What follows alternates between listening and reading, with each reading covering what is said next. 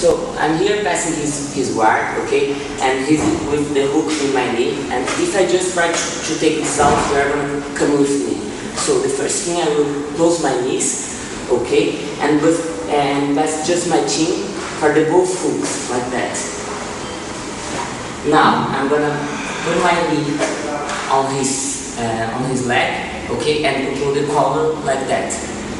The other hand I'm going to control his head, and I will in the side control. So I'm here pressing his back, and the first thing I will control his knees, okay? And if I just try to take it out, he will come with me all the time. So the first thing I will close my knees, and I'm gonna pass just my chin for the both hooks, like that. I give a step, and now I'm gonna put my knee on his leg and control the collar. Now I just control his head and stay inside control.